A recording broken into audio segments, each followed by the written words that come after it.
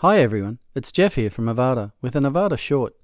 In this video we're going to look at how to create a custom timeline in Avada. Don't forget to subscribe to our YouTube channel and click the bell icon to be notified of all new content. Okay, let's begin. I'm on the Avada investment pre-built here, and as we can see on the About page, if I scroll down, we come to a company history section featuring a custom timeline. As we scroll down, the date column on the left goes sticky and stays in place until we get to the next section. This is very cool, so let's look at how it was made. If I open the navigator, we can see there is a history title section, and under this there are the 3 sections of the timeline. You could of course have as many as you needed. If we open one of these, we can see it's made up of 4 columns set to percentages.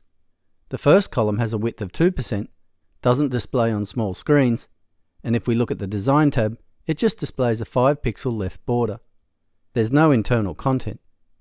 The second column is 8% in width, is visible on all screens, and this time it displays a 5-pixel top border and again has no internal content. The third column has the date and title. All 3 of these columns are also sticky, but note not on small screens, and both the second and third columns have a 50-pixel sticky column offset, keeping the top line and timeline title a bit below the top of the page.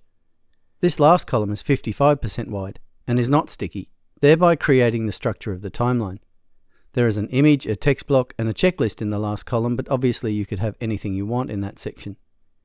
If we look at medium screens, we can see the timeline is the same. But on small screens, the first column is not visible, the others are all full width, and the columns are not sticky, so it's going to work a little differently. As we scroll, we can now see that the sections are just underneath each other. The top line now acts as a separator between the sections. Okay, that's a pretty cool timeline. Of course, this is just one way to design this. The key here is the sticky columns, but there are many more ways you could style this. See the How to Use Sticky Columns in Avada video, linked below, for another example. Okay, that's it for this Avada short.